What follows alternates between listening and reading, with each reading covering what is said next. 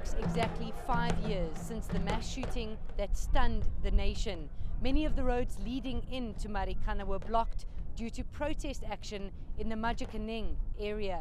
But here in Marikana, the 16th of August remains a day that they want to remember.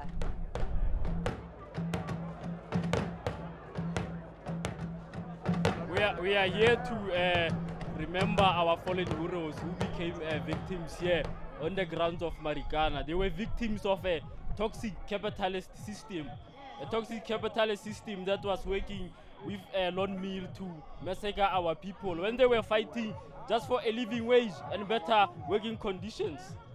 And tell me, what has changed here in Marikana in the past 5 years? I've never seen change at all here, and I think I will never see change as long as we are led by this rebellious government of Jacob Zuma. We'll never see change here.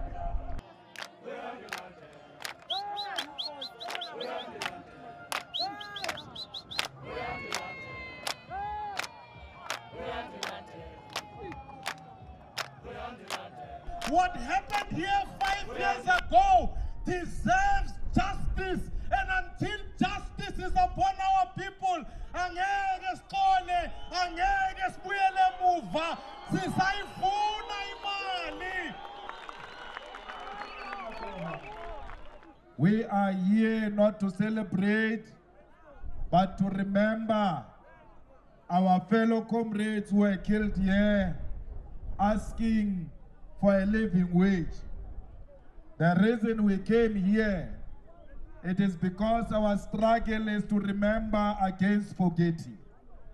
Because those who are in power will want us to forget the brutality which was unleashed by the police under the ANC government against innocent workers who were asking for a living wage. 16 August must be a day which is celebrated all over South Africa, Africa, and all over the world, and not only in Marikana. 16 August must be like June 16, because there is nothing different between June 16 and Sharpeville Day and Marikana Day. Workers, working class was killed by the government. Therefore, we must remember this day all over South Africa so that government does not repeat a similar mistake. It must not be exclusively celebrated here at the Kopi. We are going to attract new people. When we started here, Kolani, most leaders here, most people here never wanted to associate with you. They called you criminals, but we won them over. We are going to win more other people over because we educate. Ours is not to pay a revenge. It's to say to them, you were wrong to declare genuine demands of workers as demands of criminals. And as we baptize them, let us welcome them, because this day does not exclusively belong to anyone. It belongs to the working class in South Africa. It must be celebrated by all. Fellow workers, last year when we celebrated here, we said we are going to give AMCU 1 million to build houses for the families. We did exactly that. We gave the families and AMCU 1 million. We are going to contribute more. AMCU must know that they've got an alliance in the EFF.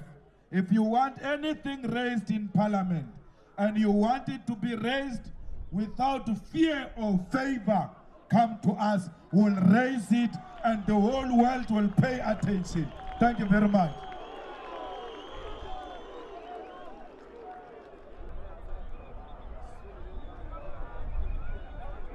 You can kill a man, but you cannot kill the spirit of a man. Therefore, those who died, their spirit are still with us today every day up to infinity. Thank you. It's been 5 years and the Marikana community are still seeking justice. No one has been prosecuted for the 34 miners who were gunned down here by police in 2012. However, 18 miners are facing murder charges for killing the 10 people who died in the week leading up to the mass shooting. What has changed is that AMCU is now the majority union in this area, and the EFF was launched here in Marikana.